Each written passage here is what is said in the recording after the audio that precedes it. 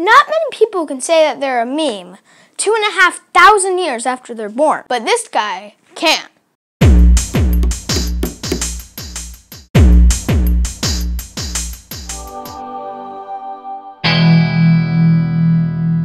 Hello, my name is Mr. Q, and I'm here to tell you about Confucius, the ancient Chinese philosopher. What made him so famous, and why do people still follow him today? His teachings, known as Confucianism, are a philosophy on how to live a moral and ethical life. This is done through rituals, having manners, and having respect for your ancestors. I like to think of him as the Yoda of the ancient world. Historians believe that Confucius was born September 28th, 551 BCE. But like a lot of things from this far back, it's hard to tell what's fact and what's myth. But we do know some things. The times Confucius lived in really needed some order. Even though China was one of the most advanced civilizations in the world, by the 5th century BCE, the Zhou dynasty had fallen. There were wars all the time. Confucius's father was a soldier, and he lost him when he was 3 years old. After that, he was brought up by a single mom and became a devoted student. In his teenage years, Confucius had many jobs, like accountant,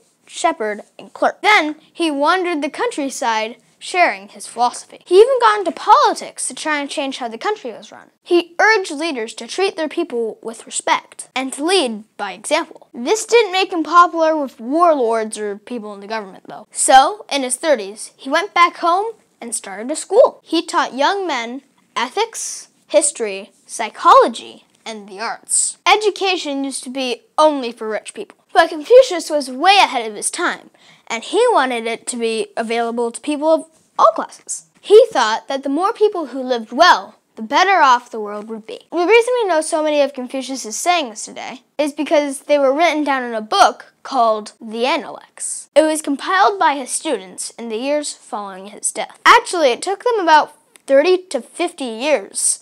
So there's probably a bunch of mistakes in there. I mean, I find it hard to remember things I learned in school last week. But the overall message survives. We know that Confucius was fond of the golden rule, which is an old idea that became a part of a lot of religions. Treat others the way you wish to be treated. Some other of his most famous sayings are, real knowledge is to know the extent of one's ignorance. Our greatest glory is not in never falling, but in rising every time we fall. And one of my favorites, never give a sword to a man who can't dance. That's just good advice.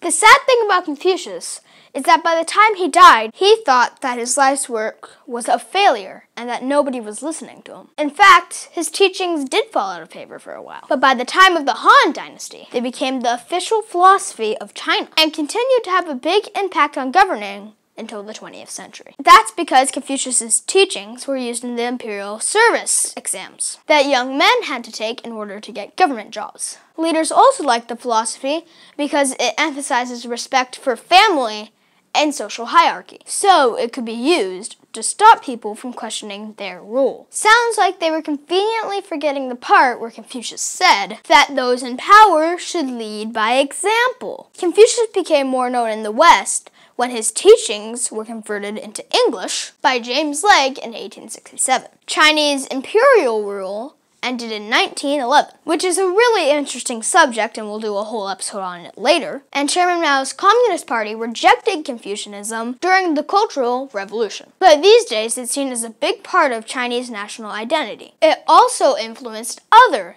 East Asian cultures, like Japan, Korea, and Vietnam. As Confucius would say, the journey of 1,000 steps begins with one step. What's your favorite Confucius saying? Look him up and type him in the comments. I can't wait to read them. Like, share, subscribe, and hit that notification button if you want to be the first to see our new episodes. And be sure to join our Facebook, Instagram, and Twitter for new exciting updates and behind the scenes. Until then, I'll see you next time.